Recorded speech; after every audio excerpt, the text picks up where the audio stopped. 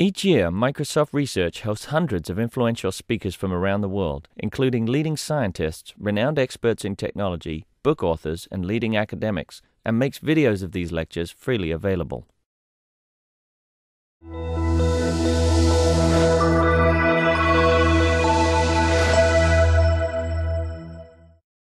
Here with us today we have Enno Tereska. He's going to be giving a talk on enabling what-if explorations in distributed systems.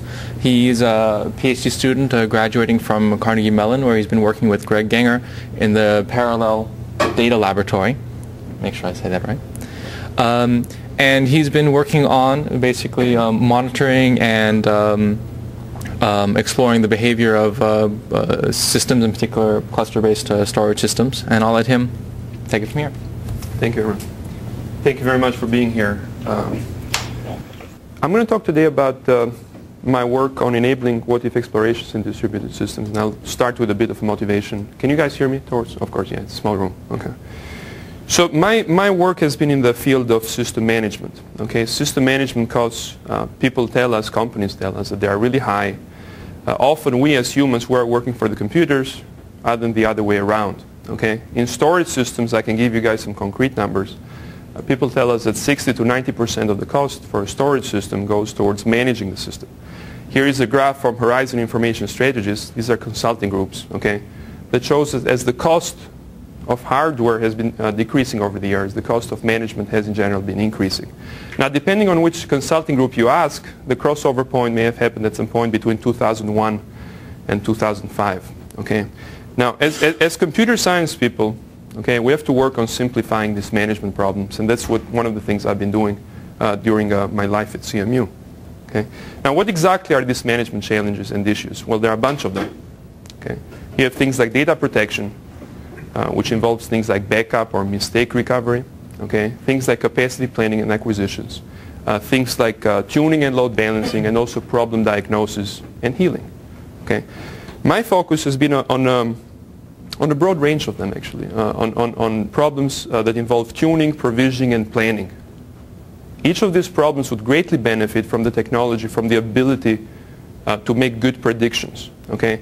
And these predictions, however, turn out to be hard for humans to do.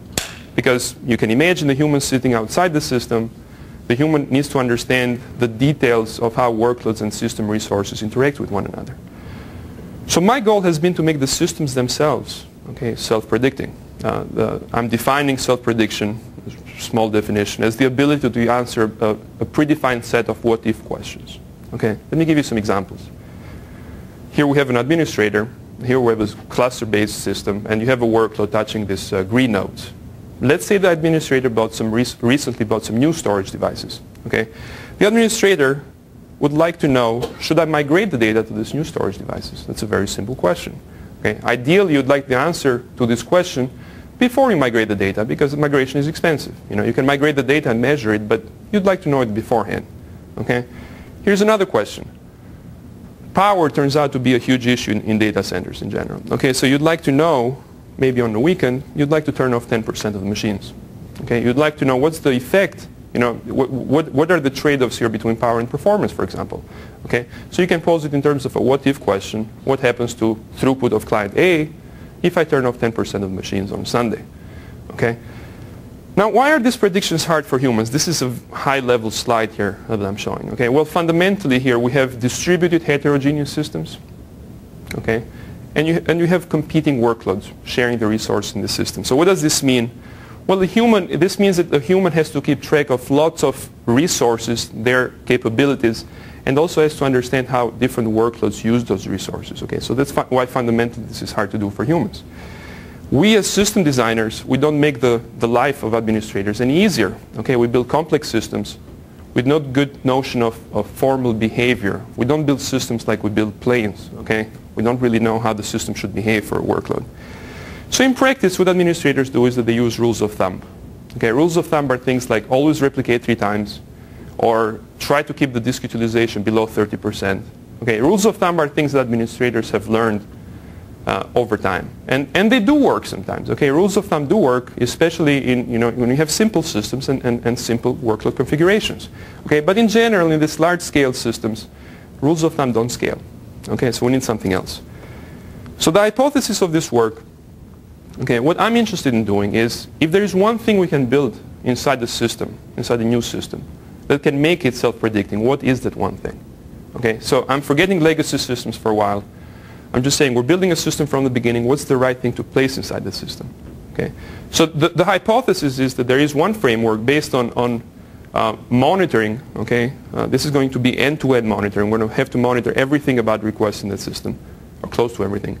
And robust modeling, that once you build this infrastructure within the system, you can answer a broad range of questions. I'm not just interested in asking a migration question or a power question. I'm interested in asking a whole broad range of these what-if questions. Okay? So does the structure of this solution look like? Okay, well, the structure of this self-prediction solution has two building blocks that I'm going to talk about. Okay? The first building block is going to be what I call end-to-end monitoring. Okay? No surprise here, management requires good measurement tools. Okay, so end-to-end monitoring is going to be, I'm going to show you a feasibility study. How well does this work in a cluster-based storage system? Okay? The second building block is going to be a bit of an introduction. We have to introduce a bit of formality in the way we're designing the systems. Okay, so I'm claiming that every component that you build for a system, whether it's for a hardware, whether it's a disk driver or whether it's a component that does some sorting, okay, each of these components should have a what-if interface to it. Okay, and the reality check here is that the architecture, the modeling architecture, I'm calling it robust, because the models have to evolve over time and have to take into consideration things like, the human misconfigured the system. Okay, you have a model for the switch, and then the human misconfigures the switch, so then what do you do? Okay, so there has to be a strong reality check component into what I'm showing you guys. And then fundamentally, I'm going to say something different as well here. That look, these two building blocks are a good step forwards, but are not enough. Okay, we have to design systems to be inherently more predictable to start with. Otherwise, this modeling, yes, is going to predict, but if the predictions have a high variance, sometimes they are not meaningful from an administrator's perspective. So I'm going to go back to this, and it's going to be an iterative loop. Okay? Let me give you an example. Here's a simple question. You have a client, you have a data center, some storage device with some cache and disk. Okay? And then you have some load balancers, or maybe a database with some CPU and network. It doesn't matter. Okay? The question is, what's going to be the performance of client A if I had another client of the system? Client B.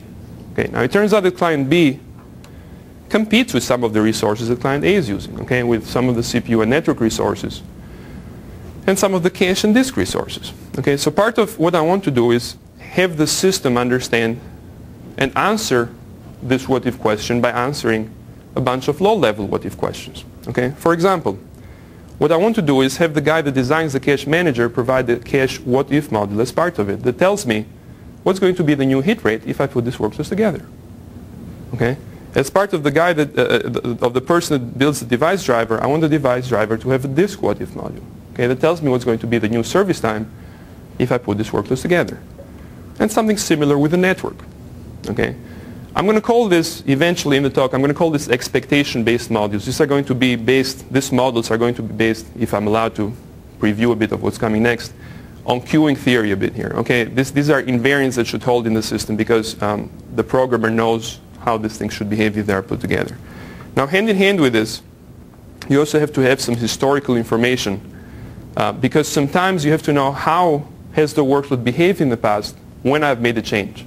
Okay, there are some workloads out there which are adaptive. You change the system, the workload itself changes in unpredictable ways according to the system. Okay, so for those you have to have some historical information. So there will be a bit of a statistical / machine learning component, just don't want to use big words, but for this part here, that monitors over time and collects some historical information. Are these workloads ever changing and adaptive? Maybe it's best not to predict if that's the case. Ultimately, you want to answer the question with a number, okay, and some confidence associated with it. So A should get 10 megabytes a second and B 50 megabytes a second, and some confidence value associated to this. So in a nutshell, we have this built-in support for self-prediction, okay, where we have converted this the problem of picking the optimization problem into a problem of picking the best choice among many by asking a series of these what-if questions. It turns out that this infrastructure is useful for other things like problem diagnosis, which I'm not going to talk about. I'm going to focus on performance prediction rather than performance anomaly detection in stock. Okay? So this was the motivation. Okay, now I'm going to go a bit deeper and discuss a concrete problem, data distributions in our cluster-based storage system. And through that problem, I'm going to walk you through the solution building blocks. Okay? Okay, so Ursa Minor is a storage system. It's a data center deployment at CMU. The goal of Ursa Minor is not performance or scalability. Those are good goals. But the main goal why we got the grant is to understand where are people spending their time managing this system. And if you have a solution like the what-if solution, how much does it reduce administration time? Okay. Now, apart from management goals, there is one key from a research perspective on the architecture of Ursa Minor, there is one key distinguishing factor, and this was presented in the FAST conference. The distinguishing thing about Ursa Minor's architecture is its versatility. Okay, it's a storage system which allows you to specialize things about files when they are created and also over time. What are these things? Okay, well, some of these things I placed here. For each file in the system, you can specify something like the data encoding, which means the data redundancy style, replication, or erasure coding, for example. Okay, you specify the data placement. Where do you want to store the file into this cluster? Okay, and some more exotic things. Do you assume the system to be synchronous or asynchronous, or do you assume in the fault model? Do you assume crash faults or Byzantine faults in the clients or at the servers? Okay, I'm not going to talk about this last two. I'm going to talk about the first two, and I call data distribution the encoding plus placement. Okay, and the goal here is to answer what-if questions to make informed decisions whenever there is time to change from one encoding, say, to the other. Okay? Let me show you why this is hard for administrators to make. Let's start with encoding. Encoding specifies a degree of data redundancy. Why do you need redundancy? Because things fail. Okay, so we're talking about whole server failures in this particular case, but there are different kinds of failures. Okay? And it also specifies the manner in which redundancy is achieved. In our system, we have this, for those of you that know it, is the PACES protocol, and we have this general characterization, this M of N characterization for specifying encoding. Okay? On the write, you write to N storage nodes. Okay? On the read, you just need to read from any M of them to reconstruct the original data. Okay? In addition, to ensure some confidentiality, you may or may not use different kinds of encryption. Let me give you an example. Here's the 305 erasure coding scheme. Okay, you have a data item. This could be a block of a music file, for example. Okay, on the write, during the encode phase, you create 5 fragments, and you write them to 5 storage devices. Okay, on the read, you can read from any 3 of them to reconstruct the original data. Now, 305 tolerates 2 faults. Okay, and your 2 nodes can be down, and you can still get your data. What's another scheme that tolerates 2 faults? Right, so 3-way replication, that's the usual one people think about. And in this language, 3-way replication, it's a 1 of 3 scheme. Okay, on the write, you write to 3 storage nodes. On the read, you just need to read from one of them to reconstruct the original data.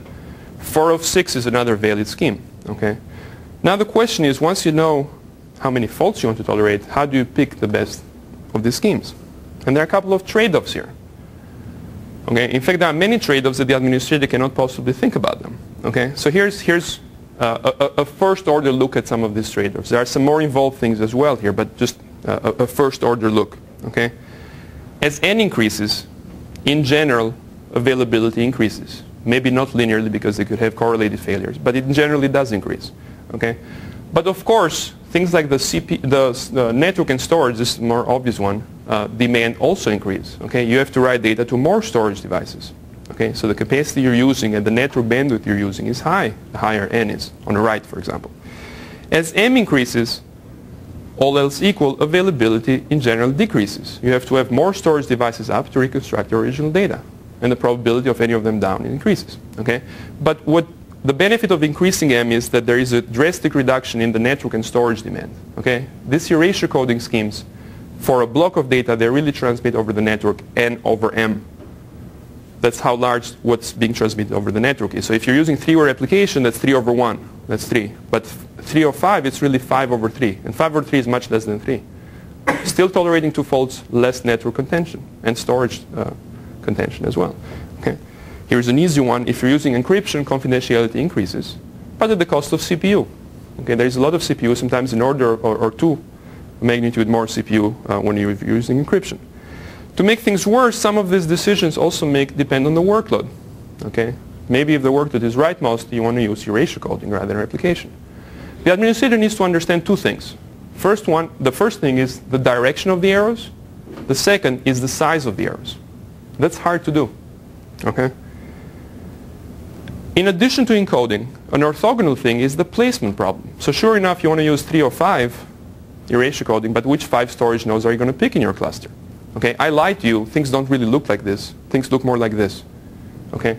Even when we're buying things from the same vendor, year after year, servers inevitably are a bit faster. You know, they have more memory, they have faster disks, more CPUs. Okay? So there are heterogeneous machines. And second, these resources are shared by a bunch of workloads. And there is contention in terms of network, buffer cache, and disks. Okay? So the main message here is to do this data distribution questions. Okay? You have to keep track of hundreds of resources and hundreds of workloads. Okay? So the administrator really cannot do this in practice. Okay. So what we want is answers from the system. So originally I was the one in the system that designed and built this migration module in Ursa Minor. So migration means that you can take your files, it's a database file for example, a table, and you can convert it from 3-word application today to 3 or 5 erasure coding tomorrow. And you can do this online without impeding client access. Okay. So there's a migration interface that takes 2 parameters, from and to. What I want to have is a what-if interface. Before I migrate the data, I'd like to know what's going to be the benefit of migrating the data in terms of throughput and response time, for example, as 2 performance metrics. And then if the benefit is worthwhile, I want to migrate the data. Okay.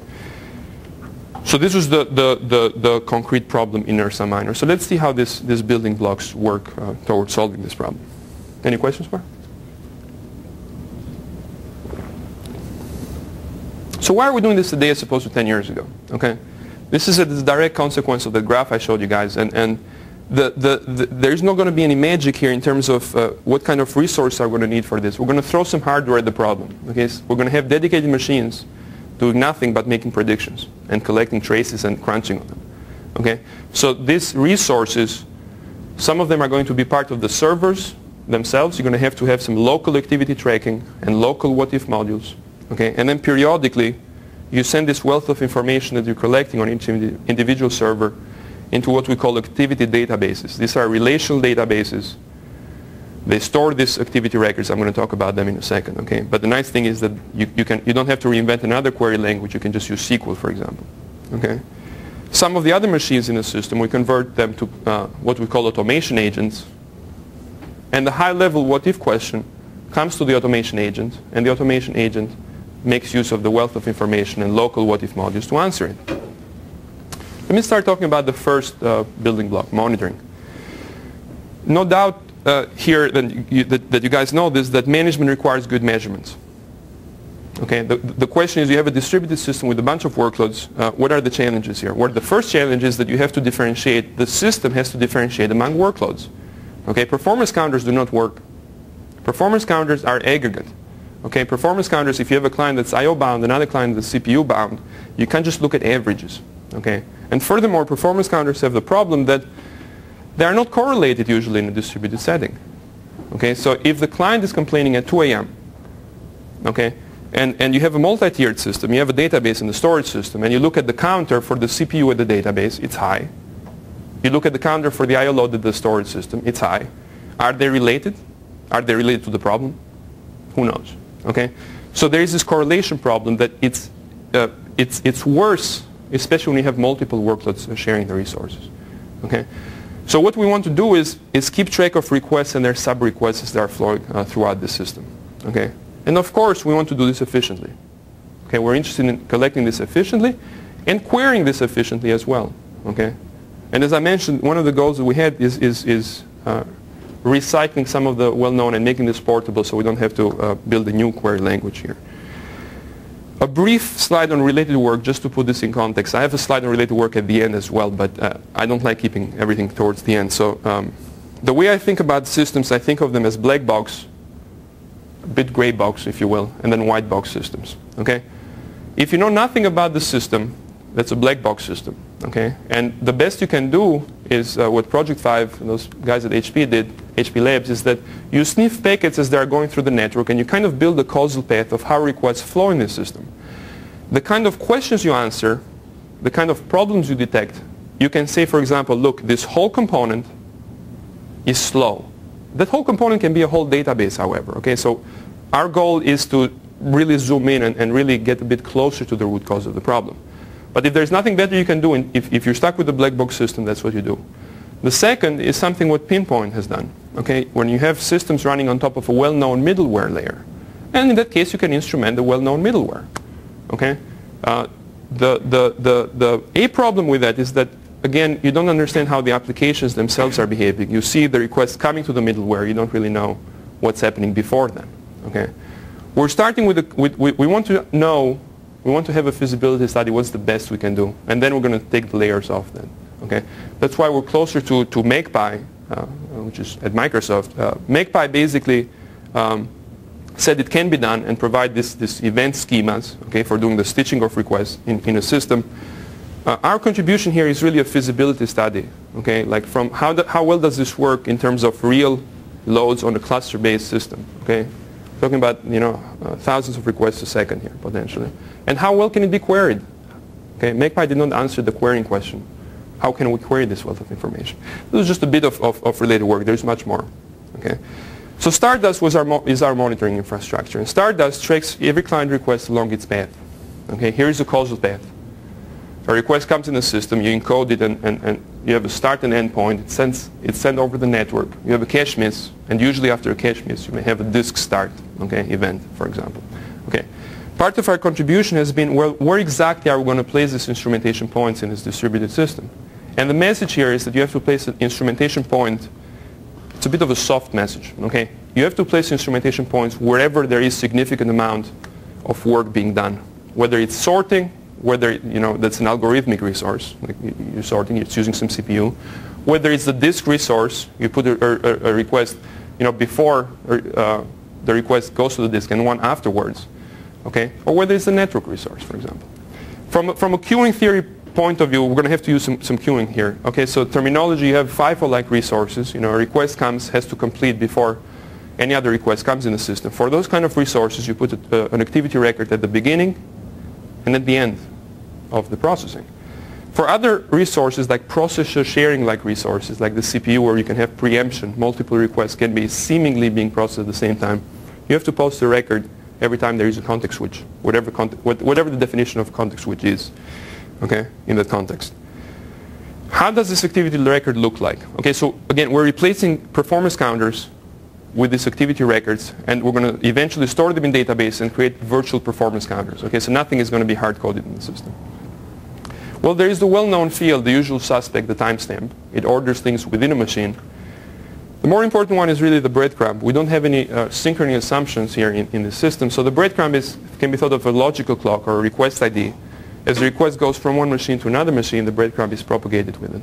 So, or rather, there is a rule for creating a breadcrumb and stitching things together. In addition, there is a payload, and this can be, the programmer knows best sometimes what the payload should be like, but usually the payload is needed for things like trace replay techniques. Okay, I'm going to talk about the buffer cache what-if module, and that's based on a bit of a replaying of some of the traces that are being collected. So as requests are flowing in this system, okay, they may create activity at different machines in the system. Here's a simple setup with two machines separated by a network. The first request is breadcrumb 1. The rule is that when it goes to another machine, it gets new breadcrumb. It's breadcrumb 2. What gets stored in a database in a special table is what we call the stitch record. And the stitch record has two fields, from and to the breadcrumbs. Okay, this stitch record is later going to be used whenever you use SQL to create the joins so that you get the full request causal path. Okay, of course you can have many-to-many breadcrumb relationships. Here is a many-to-one. You have small writes. Usually small writes are coalesced into one big write before they are sent to disk. Okay, so the breadcrumbs are X, Y, and Z, and the new breadcrumb is 1, so you have to stitch them together so that you understand how this many-to-one relationship works like. When it comes to storing and querying the activity records, we choose to do some local activity tracking in memory at each of the servers, and then periodically we send them to what we call activity databases. Okay, so no performance counters. Every performance counter of interest can be derived using SQL. And the general idea is that you can get the traditional counters that give you things like demands, okay, or service times. You don't usually need joins for them. Okay, but if you want to get the latency maps, where are my requests spending time in the system, then you need to do joins across different amounts of tables. Okay. Let me keep this concrete and show you exactly what we're collecting. Okay, so this is a simplified I/O path architecture of Ursa Minor. It's a storage system, so you have some storage nodes. Okay, you have metadata service, which keeps track of where the data is stored, and then you can have clients which link to our library and can access storage devices in parallel. Okay, or clients that don't want to be modified. They make use of well-known protocols like NFS or CIFS. Okay. But then the NFS server has to be modified to talk to the rest of our system. Then we blow this up a bit, okay? And then you see like that the disks have some cache in disks, for example. And let me show you what kind of traces we're collecting. First, on every server we collect CPU traces, okay? By the way, this is all the code in Ursa Minor is in user land, okay? We designed everything ourselves, including the file system, for different reasons, which I'm not going to address here. But the main takeaway is that from the kernel itself, we didn't need any instrumentation at all, except for context switches. Okay, so every time there is a context switch in the kernel, we keep them and actually we store them in a database. In addition to the context switches that happen in the kernel, every user-level context switch, we're using state threads, not P threads for those of you who are interested in the details. Every time there is a state thread context switch, we store the context switch in the database as well. It turns out these context switches make up 70% of the trace data, okay, because it's a lot of them sometimes. But it doesn't matter. Okay, the second is buffer cache traces. At every point in the system where there is a cache, we store cache accesses. And this is file system caches. This is not CPU caches. Okay, we store things like, file, offset, was it the hit, was it the miss, was it an evict, was it the read ahead, and the breadcrumb. Okay, we store network traces, message level network traces, sender, receiver, breadcrumb, payload, okay, in terms of bytes. We store disk traces. In addition to these seemingly hardware-related traces, okay, because they are the device driver of hardware components, we also have traces and entry and exit points of major software modules as well. For example, the NFS server, or the metadata server, or the whole storage stack. Why? Because whenever you're starting to do this what-if questions, you usually you want a hierarchical way to look at the system. Okay, so first you start by asking high-level what-if questions. What happens if I double the speed of the whole database? And then the answer using Amdahl's law comes back and says, well, if you double the speed, the system is going to go 20% faster. And then you want to zoom in and say, well, how can I double the speed? Should I buy more CPU? What happens if I buy more CPUs? Should I upgrade the memory and disk and so on and so forth? So you need these instrumentation points at different points in the system to satisfy this hierarchical decomposition of what-if questions. What are we talking about in terms of overheads here? Here we have some standard benchmarks, the first four, and then the last one, it's a scientific workload. And the standard things that the storage system is expected to see. Okay, postmark, email, and net news. OLTP is a database workload. Okay, IO zone, just sequential reads and writes.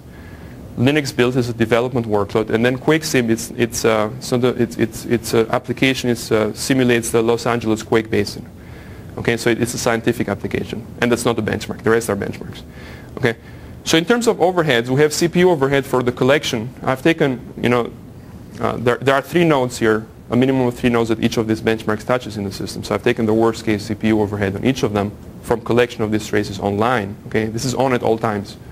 Okay, the performance degradation we have seen, there would be some performance degradation, so there is a trade-off here. Okay, but it has been reasonable. Okay, and I'm not talking about any pruning or anything and any compression. Okay, these are all being stored in a database. These are the full traces on at all times. Now, what is of concern is things like, 3.37 megabytes a second of traces coming from one single client, and that's a lot. That's a lot of traces. Okay, so the way we operate is that we keep these full traces for 2 weeks, really for anomaly detection. Okay, and we can benefit from what you guys have, like the FDR approach, where you guys have some smart ways of compressing these traces. We don't do any of that at all. Okay. Afterwards, however, after these 2 weeks for performance predictions, okay, we do have some pruning techniques. I'm not going to talk much about them, but the main idea here is that You have some time windows, and for each of those time windows, you just keep a graph of where are requests spending time in their system. You don't need to keep the individual traces that were used to make the graph up. Okay, but I want to show kind of a unpruned version of how expensive this is, so you guys get a feel for this. Okay. Yes. Is the performance degradation with respect to if you turned off the tracing, or if you, in addition, repurposed the activity database machines and the monitoring? If you repurpose those machines and disks to try to make the benchmark run faster? No, so I don't understand the second point. But I can tell you that if you turn off everything off. The fact that you've taken these machines that you, in your picture before, you yes. took 3 of the you took 4 of the machines. Yes. You said, okay. I see. Is the degradation with respect to just turning it off, or also in addition taking those machines and using them? So we ignore the fact that we can use those machines for good work. So the degradation is only with turning it off. Okay. But that's a good question. That's a good question. So how come the overhead is so high there? Like 5? It's very correlated with the original throughput of the application itself. The more requests, ISON has a very high throughput from our system. Okay, so it's very correlated to that. The higher the throughput of the application is, the more traces it's creating. Okay, so in general. Disk I/O benchmark, and you're doing a lot of disk I/O based. Well, it depends. Okay, so the configuration is in the paper, but it's not fully disk I/O. So a lot of requests. There are a couple of phases. There is a fully write phase, then there is an overwrite phase, and then there is a read phase, and then there is a reread phase. So it touches really the cache and the I/O quite a bit. Okay, so these numbers here, you just look at them as some examples of a reasonable configuration where a lot of the workload hits in cache, some of it goes to disk with reasonable probabilities. Okay, this is not fully going to disk. Okay, in general, yes. Performance degradation probably, I assume, is referring to throughput. Do you have an understanding of the impact on latency? So performance degradation is correctly referred to. Performance degradation in this benchmark is referring to whatever metric the benchmarks use. Okay, so these benchmarks use different metrics. So some of them use response time metrics. Okay, Postmark, for example. Okay, use response time metrics.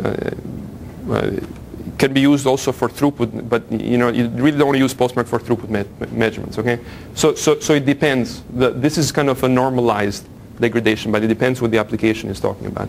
So response time and throughput are of concern. And just to give you guys an idea of why is there performance degradation, you have to think that often we have this local tracing. Okay, we ship these traces to the databases, and if a foreground request comes now in the system, all of a sudden it's being stuck behind these traces going to the database. So we have some clever network, well, not that clever, the obvious network scheduling, priority scheduling over the network, but even with that there is some performance degradation. And it's worth mentioning that 70% of the traces are coming from CPU context switches.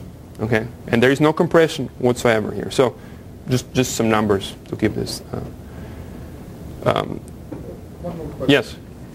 You mentioned way back, I didn't want to interrupt at that time, but I think it's becoming more important now, is that you assume the disk as a FIFO device. Yes. But in reality, the smarter the disks are, they are not really FIFO devices. You batch a whole bunch of things. It actually reorders all of those things. So does that have any impact, since you have no way of monitoring that kind of activity? That's an excellent question. So that's a very good point. And you're bringing something important up, that we don't have any access within the disk itself. So we hook at the device driver. Okay, so if the disk is doing some things within it to reorder requests, then we don't have any control over the disk. In our system, we have control over the disk by virtue of doing the scheduling outside the disk. So we don't let the disk queues get larger than 2 requests. Okay, so the disk cannot order the requests. We do all the scheduling ourselves. Okay, so we don't let the disk do any of that stuff at all. Okay. It's interesting for research purposes, but I think that most of absolutely actually would behave way better if you queue a whole bunch of stuff to them. I agree. This, I mean, we're a standard. Traditionally we're a storage group, and I see Bruce here as well. So we do this stuff, and we've gone to the point where we can do good scheduling outside the disk as well. And I'm going to get to this point later, but this is good prefetching. Is that some of the things we're looking for is, yes, the disk can do that kind of scheduling itself, but I'm going to introduce a notion of predictability in the system as well. So there's going to be a trade-off between how predictable you want the system to be versus how high-performing you want the system to be as well. So I'm going to touch on that. It's related. Thanks for asking the question. So the summary of monitoring, again, we need good measurements. I haven't told you exactly yet why we need these measurements, but I'm going to get there, okay? This can be added to, by the way, to legacy systems as well. I was an intern at MSR, so we did this at Microsoft SQL Server. Okay, of course you have to have access to the source code, okay? And it took a couple of weeks and a couple of instrumentation points within SQL Server as well. The what-if questions we're trying to answer there is just one what-if question. If we change the amount of buffer cache dedicated to each transaction type, what's going to happen to response time and throughput, okay? If I had to pick one remaining challenge, in interest of time, I'm just going to talk about the main things here, is can we do this automatically, okay? Right now, I've inserted the instrumentation in Ursa Minor. 80% of it remains static, doesn't change. But if something changes, if somebody introduces a patch in the system, okay, that breaks this causal path because they forgot to propagate breadcrumbs across. This doesn't happen most of the cases, but sometimes it can, okay? I get the headache. I have to go back, check the code, and figure out what that person tried to do. If there is any way to automate this process, if I can run an Oracle database or a SQL Server database, and I can run some magic program that does some binary rewriting and does some data flow analysis to understand how requests flow through the system, that would be very worthwhile. I don't have an answer for this right now, okay? Let me talk about the modeling now. What do we want when we talk about modeling? Okay, there's been lots of modeling work done throughout the years. Okay, we ourselves have done lots of disk modeling ourselves. So what are we trying to do new? Well, what I want to do is introduce some formality here in the way we're designing the systems. Okay, so conceptually, I want every person, every module to have a what-if interface. Okay, and this what-if interface should be a first-class citizen in whenever you're building a system. Okay, the main thing here is that you're either going to build robust models, and I'm going to define robust in a second, or the models are going to be useless. Okay? The reality check hit us really hard here is that you can't expect, and this is what the previous work has been done. Everybody tries to build the best models, and then they forget that by the time they deploy them in the system, some things have changed, so the models, the administrators don't have any trust in the system. Okay? So we want these models to be robust. We want them to handle even cases when the administrator misconfigures the system sometimes. Okay? And we don't want to manage the management architecture. Okay? We want the models to evolve themselves over time. The question, I'm not going to provide an answer that fully evolves them over time. I'm going to provide a semi-automatic answer for evolving these models over time. Okay? But this is extremely important. Otherwise, the reality hits you really hard. Okay? So the related work, you have traditional best models for initial capacity planning. Okay? Things like DiskSim. Bruce is here. Okay? Our focus is not, we don't believe you're going to be able to build the best model a priori for whatever you're modeling. Okay? We're not talking just about disks and networks, whatever software component you're modeling. Okay? So we want to have models that evolve over time for continuous capacity planning. Okay? Once the system has been set up and has been observing some workloads, we want the models to apply in those particular cases. So what does this modeling architecture look like? Well, here's a blank set of boxes. Okay? We have a multi-tiered system. So you have to have a model for each of the tiers. Okay? The models get some runtime observations, and they also get some what-if questions, and they give you some answers. Okay? Now these models in our world are going to have two parts. The first part is what I call expectation-based models. Okay? These expectation-based models are things which are based on formal invariants for what should hold true in the system. I'm going to get to them in the next slide. The second part, because I don't believe that system programmers and designers know or can foresee all possible interactions, okay, or foresee that the human is screwing up with setting up the system. There is this, what I call a bit softer models there, these observation-based models, which are based on historical statistical observations from how the system has been running. So the expectation-based models first, okay, so I'm going to recycle some language from PIP here. PIP was a paper in NSDI, okay, so you can talk about the system designer putting within the system an expected structural behavior for how the system should behave. For example, we wrote the decentralized protocol for accessing the data, so something simple is that whenever you're using 3-way replication, well, on the right you're going to contact 3 storage nodes. There is absolutely no reason why we can't put this invariant within the system whenever we're building the system. Okay? Other things are things like performance behavior, and some of this you want to, most of this you want to detect automatically. Okay? Things like sequential accesses. If your disk reports that the bandwidth is 50 megabytes a second, well, sequential accesses should really be getting 50 megabytes a second. or sending 16 kilobyte over 100 megabit per second link should take 1.25 milliseconds. Okay, so these are some simple examples here of how the system should be behaving structurally and performance-wise. Okay, so in particular for our data distribution changes, because whenever we move data and change the encoding, we're going to touch on a bunch of resources. We have to really, it's been a good test bed because we've had some case studies building models for each of these resources. I'm not going to have time to talk about all of them, just give you guys a flavor for two of them. Here's the CPU model. The CPU model takes as a what-if question, what's going to be the CPU demand? Demand service time is the same, okay, it's expressed in seconds, okay? If I use encoding E could be replication with encryption, okay? As inputs, you get the certain characteristics of the workload, like the read-write ratio. Okay, as output, you get the time to encode and decode a single block. Now, this model is very simple, and I want to show it to you guys because it's very simple. It's based on direct measurements. Okay, as part of the module that does encoding and decoding, we put this cost API. The module simply takes a block, encodes it, decodes it with a hypothetical encoding, and just reports back on the time it took. Okay, why can we do this? Because it's very cheap to encode and decode a single block. Okay, so this is just what I call a model based on direct measurements. Okay. The buffer cache model, on the other hand, is not based on direct measurements. It's based on simulation. Okay, so the what-if question that the cache manager should get, okay, that it got, for example, in SQL Server, was what's going to be the workload hit rate if the cache size is X megabytes. Okay, so what you want to do here is collect some traces as the workload has been running. And by the way, the workloads always are running somewhere. Okay, if you're buying a new system today, the workload has been running on a previous system yesterday. So it's not of concern, you know, sometimes, well, where are you going to find these initial traces to come up with? In real systems, the workload has been running somewhere for a while. Okay, so what you do is this model, the Stardust, collects this workload traces, and the memory manager, we're telling the person that's building the memory manager for SQL Server or Windows, put a simulator that can answer this question. Okay, so I showed you two of them. Now to answer these data distribution questions, we're going to use what's called bottleneck analysis in this particular example. So you have to ask a whole bunch of what-if questions on all the resources, the CPU, okay, the network, which I didn't show you, which is based on an analytical model, and also the storage, which is made of the buffer cache and the disk model. Okay, what are we using here? We're using queuing theory. Okay, we're not inventing. We're systems people interested in how can we use well-known queuing machine learning laws in real systems. Okay, so queuing theory has been there for 30 years.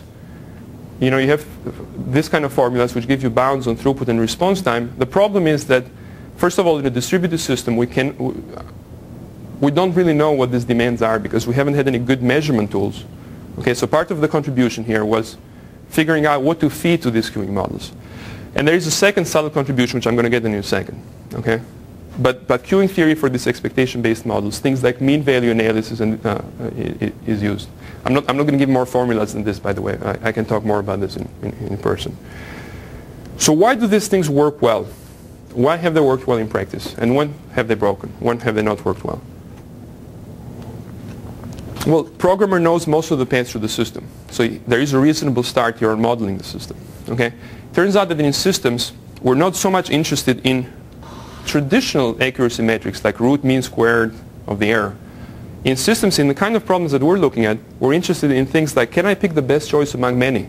Can I pick the best choice among 5? Okay, so the models can be simple and still allow you to do those kind of decisions. Okay, and you didn't hear me talk about any assumptions about workload patterns, things like exponential arrivals or anything like that. We don't make those assumptions. This has to work in general.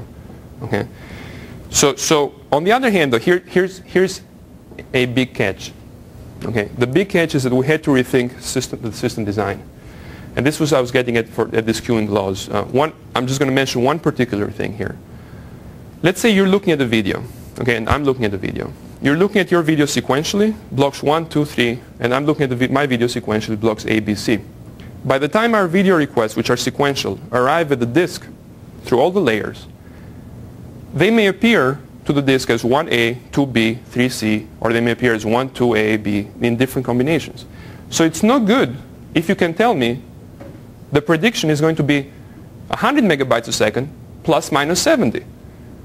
Okay? Because there is a radical behavior. If the requests are random, have this random pattern at the disk, they're going to get an order of magnitude less performance than if they're sequential. Okay? So a main point that I'm trying to make here is that it's not sufficient to have this modeling there. You can't just do it seemingly blindly and retrofit it to existing systems. We had to guarantee, and this is part of this performance installation, we had to guarantee separability of analysis. Okay, so we had to guarantee that sequential workloads at all layers became sequential even when they arrived at the disk. So that we don't have to make these predictions with high variance. We have to reduce the inherent unpredictability within the system as well. Okay, I hope that makes sense. I have a graph about this in the evaluation. Okay. So what are the limitations? So we deployed this, and then many predictions can be off. Okay, in many cases, the reality check is that these models work well in some cases, but then in those cases in which the human, for example, misconfigures a switch, or you have a buggy component, okay, the switch is supposed to give you from the models 100 megabytes a second. It's only giving you 2 megabytes a second. Well, why? Okay. And there is also the other reality check that we have experienced ourselves. We're not perfect model designers. Okay. In fact, we don't want to be. We want to be as cheap as possible so that the system cost is reduced. Okay. So the models sometimes are limited or incorrect. They haven't foreseen all possible workload system interactions. Okay. So some concrete examples here. I mentioned the switches. Then we had this CPU. We had this guy that did the scientific workload. They were using some weird block sizes. In storage, we use usually 8 to 32 kilobytes. Those are considered reasonable block sizes. He was using a half a K block size. Okay? And all of a sudden, the TCP stack within the kernel starts consuming a lot of CPU if you have small block sizes. Okay? So our model didn't foresee that beforehand. I wrote the model. I didn't think of that beforehand. Maybe other people would have thought about it. Okay? And then we upgraded the Linux kernel from 2.4 to 2.6, and then all predictions were off. Okay? So this is the reality check here. Okay? So what we're going to do is use the observation-based models to start addressing these kind of issues. Okay? So what we want, if there is a definition of robust models should do a couple of things. First, they should pinpoint whenever a human misconfigures something, and whenever there is something wrong in parts of the components in the system. Together with predicting, they should also pinpoint where the problem could be, so you have a reasonable start into looking at the problem. Okay? Over time, this should suggest new monitoring and also refine their predictions over time and give you confidence with the prediction as well, not just an average value. Okay? So let me just zoom into two of these properties, the self-checking and evolution. In Ursa Minor, we have models all over the place. So in addition to these models predicting, every time somebody complains, each of the models self-checks and says, well, if the client is complaining at 2 a.m., the CPU model says, well, everything looks fine with me. It consumed as many resources as I predicted it would consume. Okay, and so on and so forth. And then one of the models raises a flag and says, I predicted 1 millisecond, it really took 3. Okay, so zoom in your attention over here. Over time, so that's one of the properties. The other property is that we don't believe system designers, we believe system designers know in general what matters. Okay, they just don't know the exact strength of the correlation for how something matters with the eventual performance. So we want the system to incorporate new attributes inside these models as well. Okay, so this is the last slide before the evaluation. Okay, so the observation-based models we make use of a well-known machine learning tool called CART, classification and regression trees, and we put a Z in front of it. We call it Z-CART because we don't need any training data to get up to create the initial machine learning model. Okay, because the initial model is going to be based on our expectations. Think of base nets. The biggest problem with base nets is that how do you come up with the initial structure of the base nets? Okay, after you've come up with structure, you can come up with the probabilities using the observation. But to come up with the initial structure, you need some domain knowledge. In our case, the domain knowledge is the expectation-based models. That's why they go hand in hand. Okay. So let me just show you here some examples on how these models are expected to work. Okay. I mentioned some of these examples with the switch. There is a problem whenever you're using a large amount of nodes to store your data onto. It's called the TCP influx problem, by the way. Whenever you're using small blocks and then whenever you're changing the kernel number. Well, what we want the models to do is pick on these new attributes. Okay, so the learning model should pick on things like large amount of nodes, small blocks, and maybe even the number 2.6.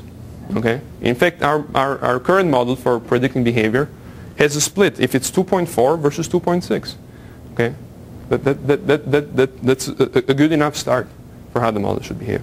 Okay, any questions before I move on to the evaluation? Okay, So the evaluation is going to do two things. I'm just going to give you the main ideas here. Okay, so I'm going to talk about the automation agent's what-if questions. Okay, and then I'm going to show about how we evolved just one of the models, the CPU model, since I started with that. I'm just going to use a synthetic workload here because it gives freedom of changing a couple of parameters. Okay, and only this particular encodings, 1 of 3 and 3 of 5 and 1 of 1. Here's the first question. This is a question banks have. Today I'm using 3-way replication. Tomorrow I want to encrypt my data. Okay, what's going to happen to my performance? It's a very simple question. We want the system to answer this question, not the bank administrators. Okay. On the x-axis you have a characteristic of the workload, the percentage of reads. Okay, it turns out that it's going to matter. On the y-axis is the throughput in terms of megabytes a second. In green is 1 of 3, 3-way replication. In orange is 3-way replication with encryption. Okay. Dashed is predicted, solid is measured. This is going to be a game. This particular workload, I'm just going to focus on 2 resources, the CPU and the network. I'm assuming it hits in cache on the storage devices. Okay? So to answer this high-level question, you have to answer 2 questions. First of all, if I encrypt my data, what's going to be the CPU demand? And second of all, what's going to be the network demand for this particular read-write ratio of the workload? Okay? A couple of trends here. First of all, the prediction accuracies are reasonable. Okay? Second of all, if you're using encryption, you're going to be CPU bound. Okay, so no matter what the workload looks like, you're not going to get more than 25 or so megabytes a second. Okay. On the other hand, if you're not going to use encryption, it's really going to depend on the workload. If we're having by the way, 0 means, I don't know if I explained it, all writes. Okay, 100 means all reads. If we're using writes, the network is a gigabit network. So you have to divide by 3 the real throughput that's going through the system when you're using 3-way replication. Okay, so you're not going to get more than that over there.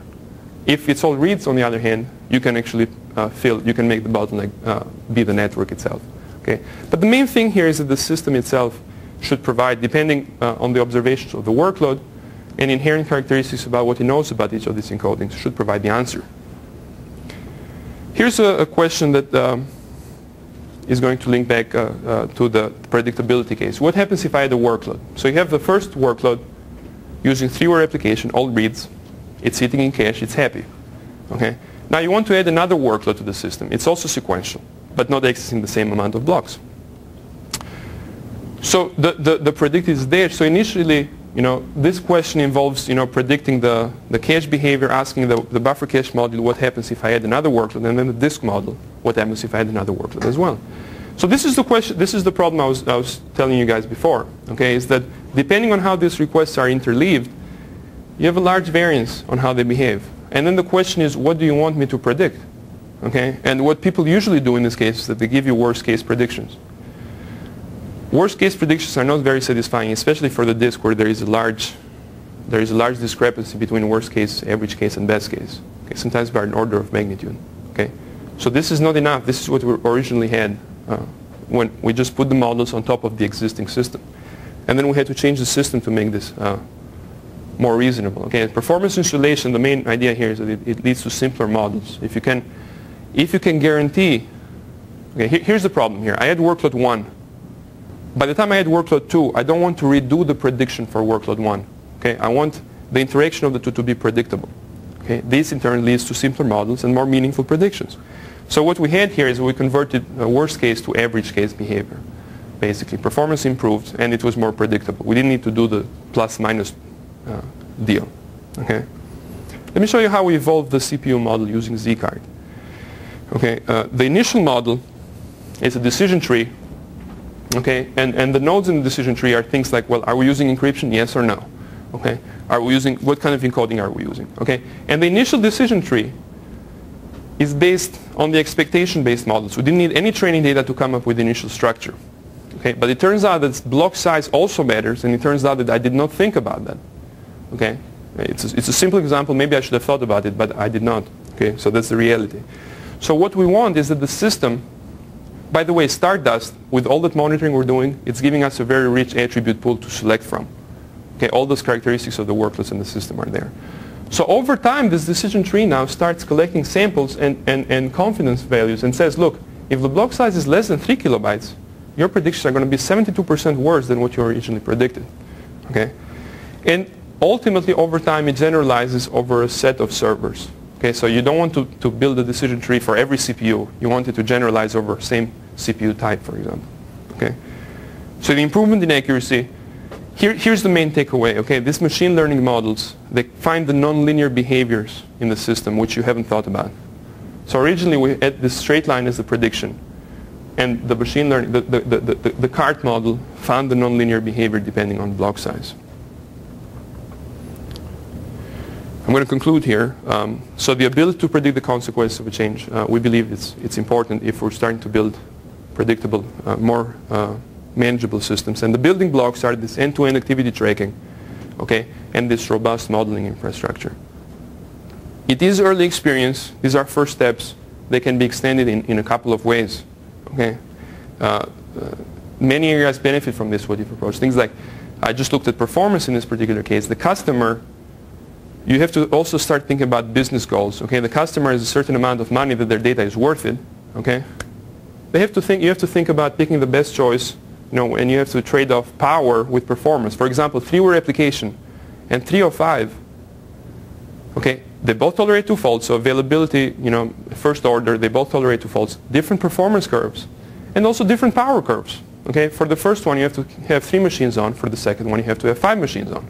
Maybe with 5 machines on, you can serve more workloads there. Okay, so there are these issues which, ideally, you'd like to combine all these metrics, and ideally, you'd like to extend this what-if approach to all of them. Okay, and I think that's very important. And then there is the long-term evaluation of the human factor. How smart do administrators have to be to ask the right what-if questions? Okay, I talked a lot about administrators here, by the way, just to keep it simple, but ideally, we'd like this administrator to be within the system itself. Okay, so the administrator is really within the system. Okay, but it turns out that we've talked to different companies, and the reality check is, look, existing administrators need to get some trust from the system. So you have to export some simple what-if interface so that they play and they can verify what they know. Okay, so the long-term evaluation is important here from a human-computer interaction point of view.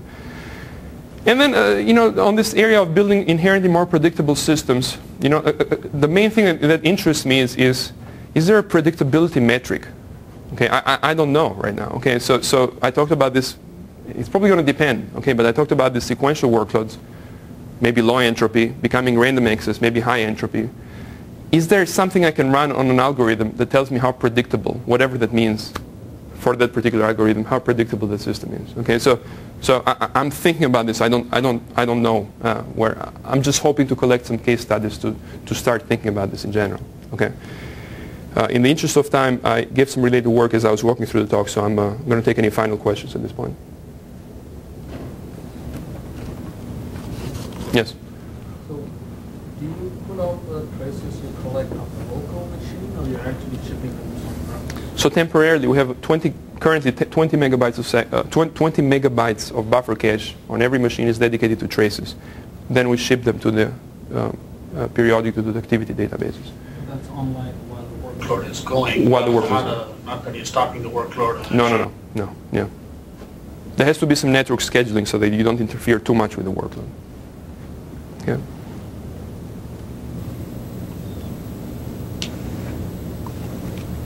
Question about, so you talked about changing the system itself to make it more predictable. Yes. What were the types of changes that you ended up making? You mentioned the one with the interleaving of the video blocks and things, but were all the changes you made kind of specific to the particular part of the system you were touching, or was there kind of, you know, general, I don't know, rules of thumb or something that you used to make? That's a good question. So actually the performance installation is a general problem. Okay, it's a general problem today. Virtual machines, for example, have been provided as one answer, but virtual machines don't isolate storage. Okay, virtual machines are good for isolating the CPU. So the problem with insulating workloads from one another in storage was an open problem in general. So it does apply to storage in particular, but it's still large enough that, you know, it warrants a paper, for example. Right? The other things, I can give you 2 more concrete examples, which are more simpler in a way. Things like modifying the system so that we could avoid read-modify writes as much as possible. Okay? The application block size in our system, and this is in the FAST paper about Ursa Minor, we can match the application block size to the inherent way we're storing the block size on storage. Okay, that simplifies the behavior somewhat, because whenever you're looking at these graphs, by the way, these graphs, these causal graphs, it's very complicated. If you have this read, modify, write behavior, you really don't know what you're looking at. Okay, so if you can avoid that whenever possible, that's great. A third example to make performance a bit more predictable in our system, and this is something which is well known, but it's worth pointing out, is we use LFS. We use a log structure file system as the backend, and that has turned out to be our system sees a lot of writes. And so from the perspective of the disk, we see lots of writes. And this is what usually clusters see, storage clusters see. By doing that, we've converted the performance of random access writes to the performance of sequential writes. Okay, so that's a simplification in how my model should be for writes now. One less thing to worry about. Okay, so these are some concrete things that we had to redo. Yes. I didn't hear you say much about correlating the tracing, but you mentioned it in one of the early slides. Yes. Is that using timestamp is a trivial task to correlate? So the question is, I didn't hear you talk about correlation of traces. You didn't hear me talking about correlation because we have the correlation done explicitly. We have the full causal path. We don't do any correlation really of traces because we know exactly what traces relate to another trace on another machine, because we propagate these request IDs with requests as they go through the machines. So think about it as no statistical correlation of counters. Think about it as real knowledge of the causal path of requests in the system. Okay, just to add just one thing to it, correlation. There has been some related work on correlating statistics in a distributed setting. Okay, I believe was it from some folks at HP as well, and I think you guys have also looked at it. A big problem is that if you have multiple workloads, okay, it's a problem doing the correlation because you have, from our point of view, from what we saw, is you have a lot of false positives. It's not just one workload running in the system; it's a couple of them. So you have to understand really how each workload accesses each resource, and the correlation, more chances of getting false positives. Hard in practice, okay, to really sort those out. Yes. Questions on the breadcrumb stuff. Yes. So if I understood it right, you were the front end machine generated a breadcrumb and then back end generated a new one for each request. Yes. Who knew enough to be able to stitch to say this was the request from the two breadcrumbs together? Oh, I did. So So the question is, how do you know how to stitch breadcrumbs? You have this many-to-many relationship. So you have a thread working on one request, and then another thread picks it up, starts working on it, or one request gets splits off multiple requests. I had to go through the code and find out those places in the system. That's why there are 200 instrumentation points inside the system. So it did take effort. It's possible to do. We did this in SQL Server as well. So it's worthwhile the effort. The open question is, can we do this automatically, for example? But that is, you knew that on the single machine, right? So if your front-end machine was talking to a SQL server, I want to make sure that this web request was what caused that stored procedure call. I knew it on a service level, not necessarily on a machine level. I knew it how services interact with one another. Okay, I knew that the metadata service, okay, is going to access the storage devices if it misses in cache, for example. Okay, so those kind of interactions, I knew them. Okay, but from a software perspective, not from the physical machine's perspective in a way. Does it make sense? But you're actually not shipping the breadcrumbs along with the request itself. In some cases, yes. So that's a good question. The question is, how are breadcrumbs, and I didn't touch upon this, how are breadcrumbs propagated to the system? Within a single machine, within a single service is better than machine. Breadcrumbs are propagated through, we have state threads, okay, these are user level threads, and they all have a private data structures, and the breadcrumb is part of that, so we don't need to change the APIs at all. Okay, one thread does work, the breadcrumb is part of the thread. Whenever another thread in the same machine takes over, the breadcrumb has to be passed over whenever there is a context switch. So there has to be an instrumentation point at the context switch level. Now, whenever you have asynchronous requests, a request hits in cache and then later on is sent to disk, or whenever you have requests that go through the network, part of the RPC through the network, for example, has to take the breadcrumb. Okay, and part of the request in the cache has to have the breadcrumb as well. So that means that if you had standard protocols or things, we would, because they don't pass those breadcrumbs along, it would be hard for us to go across some web service interface or a ODBC connection or something to be able to tie that across, right? So is it difficult to do with legacy components? There are two answers to this I can think of. I agree. So we're using TCP ourselves as well. So we have our own messaging layer on top of TCP. We enabled us to do this. Okay, so that's one answer. The other answer is that if you really think about it, what this is giving us is efficiency in joins. There is no reason really why you should use one breadcrumb. What you can do is have these virtual breadcrumbs. Let's say you're a database, and let's say I'm a storage system. Okay, I'm accessing table from the perspective of the database. I'm SQL Server, and I'm EMC. I have no idea. There is a standard read-write interface. We don't talk to one another otherwise. You are accessing. The last trace I get from you is table foo, offset 3. I'm doing a read. The first trace I get here is also the file name foo, offset 3. Okay, so there are these virtual breadcrumbs that you can use to link things together in legacy systems as well. That doesn't make any sense? So you don't need, but then when it comes to querying, whenever it comes time to join this, you have to do joins on multiple fields, so there is a performance hit there as well. But in a synchronous system, if you're making synchrony assumptions, okay, it's possible to do the stitching with reasonable degrees of accuracy, even if you don't have the breadcrumb. Okay. Another question? So you mentioned that this what if questions are first-class entities in yes. system, right? That's your hypothesis.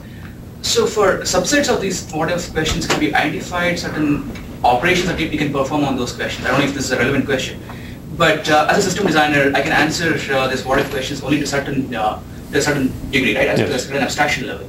But as I start combining these different components and to make a larger system, it's really hard for me to start answering these what if questions. So can you integrate these what if questions at a lower level and answer higher level questions? So there are tiers of what if questions, right? So that's a good question. Where do you start, and is there a structured way to answer these what if questions? A couple of answers. First of all, there is no language processing here. The way we think, by language processing, I mean you're not going to be able to make up any new what if questions, and the system is going to figure out, well, how does it translate? We envision the system shipping with a couple of hard-coded what if questions. Okay, so hard-coded what if question, what happens if I had a workload, for example? Okay, so that's the first answer. Okay, the second answer is that yes, there is a tier there. So once you ask one of these hard-coded what if questions, it knows what kind of low-level what if questions to ask. So for example, when I asked the question, what happens if I had a workload, it had to ask the network, the buffer cache, and the disk what if question, low-level modules as well. Okay, but this is hard-coded. We don't know how to do it so that you can ask any arbitrary questions and convert it to this low-level modules. I think that's actually a reasonable point to add for remaining challenges, which I didn't add here. Right? Any other questions? No, please. That's what I'm here for. How long are you going for? We have the room until noon. That's So one other question is, if you wanted to ask a new what if question, and there's sort of two work, right? You have to build the models around those things, and you have to add the instrumentation. The hard work for us usually mostly is to try to figure out what instrumentation is needed and put that in. That's a long lead time kind of work for us, right?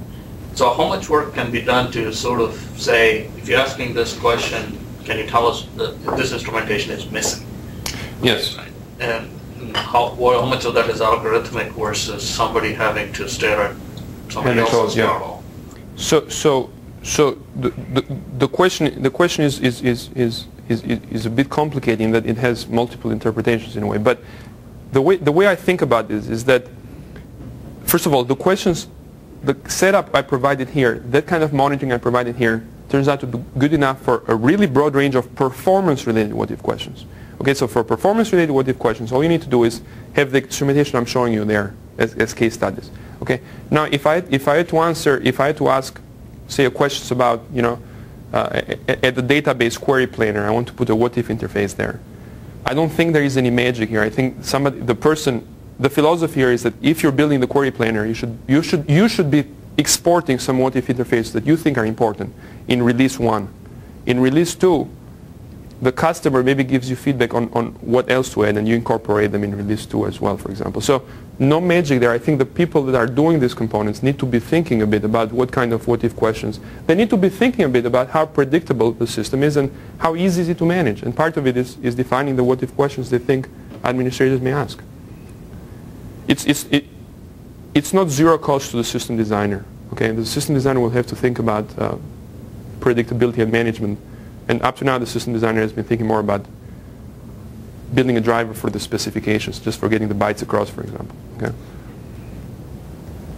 Any other questions? Great. Thank you very much. Thank you.